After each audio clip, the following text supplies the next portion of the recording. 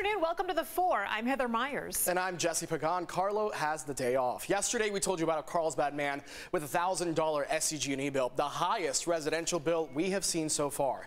As a result of that story, SDG&E sent technicians to his home for an audit today, and we now know the results. CBS 8 Shannon Handy joins us live from outside SDG&E's Energy Innovation Center in Claremont with the details on this. And Shannon, what did the homeowner learn?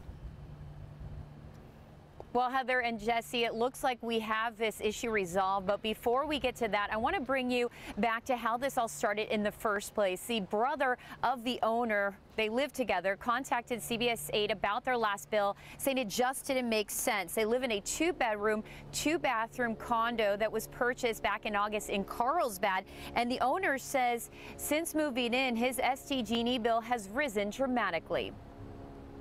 Started about maybe $300, and now last one was about $1,000 in 4 to 5 months period, so it was a lot. And has anything changed between August and now? Nothing. Maybe the weather, that's the only thing. That was owner Sina Shayesta. He and his brother both work from home, but say they don't feel like they use enough gas or energy to justify such a high bill. Now, he called SDG&E and insisted they send someone out, which they did, but a technician found nothing wrong with his meter. That's when CBS 8 got involved. We reached out to the company, and they admitted a bill that high is rare, and for that reason, they called for a whole house audit. That took place this morning. CBS 8 was there. Technicians went through the entire home and turned off high-usage appliances.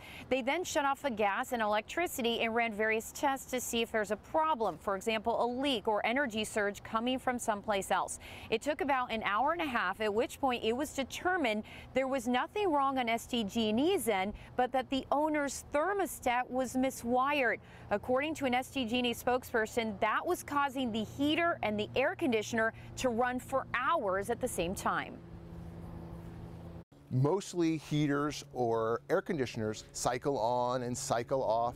This just stayed on because one device was attempting to heat the home and the other device was attempting to, of course, cool the home. We're grateful that Mr. Shayesta brought this to our attention so that we could help him fix the problem. We're grateful that we can definitively tell Mr. Shayesta that his thermostat was miswired, and this should provide extraordinary relief. And those technicians did wind up rewiring the thermostat. Now, the owner says he will update us next month to see if his bill does in fact go down. Unfortunately, though, because this is not an SDG&E issue, it's unlikely he'll get a refund for those high bills he's already paid. Oh boy, so that's a little tough to hear that unfortunately he's still stuck with the $1,000 bill there. Shannon, do want to ask you though, for anybody else who's receiving an extraordinarily high bill and they may be wondering if wiring is potentially their issue, what is SDG&E advising? Well, for one, in this case, which is pretty rare, if your air conditioner or your heater is running for hours at a time without turning off and on, that is a sign there's something wrong. But in general, if you think that there's something wrong with your bill unrelated to the thermostat issue, SDG&E suggests that you go online to your account and check your usage, check the hours of your usage.